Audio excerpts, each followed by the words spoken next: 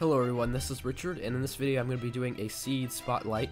This is actually the first time I've ever done one of these types of videos on my channel. I've just never really done them before. I've done mod reviews, I've done let's plays, I've done mini games, but I've never really done a seed spotlight for Minecraft.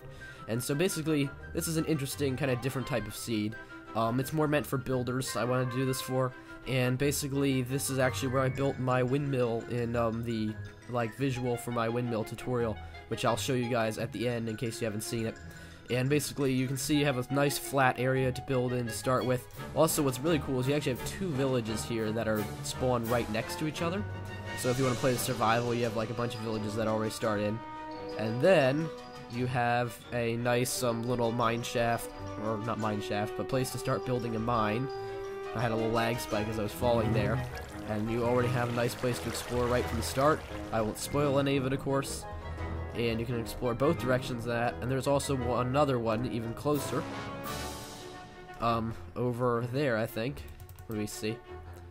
There's also plenty of other spots, but these are like the two closest to the village, so you can like start right from the beginning, like start making mine right from when the game starts. And you also have this kind of cool hill, which is a great place to build a structure on top of, which I can show you with my windmill in a second in the other world. And, I don't know if there's anything actually special in these chests. It doesn't... Is that a blacksmith? Yeah, I don't think there is a blacksmith in this village that spawns, unfortunately. So you don't really have a chance of getting diamond stuff. But other than that, it's still pretty awesome. You have, like, some cool terrain in the distance. And there's a forest fire starting, so that'll be interesting.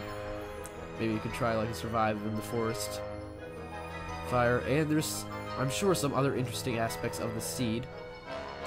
Although I don't have any, it's more of just meant to be a good start out area for building a flat area. So I'll show you guys what I did with it in the windmill tutorial that I did if you haven't seen it. So I'll just go over to my other single player world, and I can actually show you this one. I think it is Minecraft windmill tutorial. It'll load up. There it is, loading world. And yeah, like I chose to build a windmill and a little farm at the top of here, and then build steps here. So this is a great use for that hill. But yeah, this is mainly just meant for builders if you want a great seed to have a flat area to start out building with.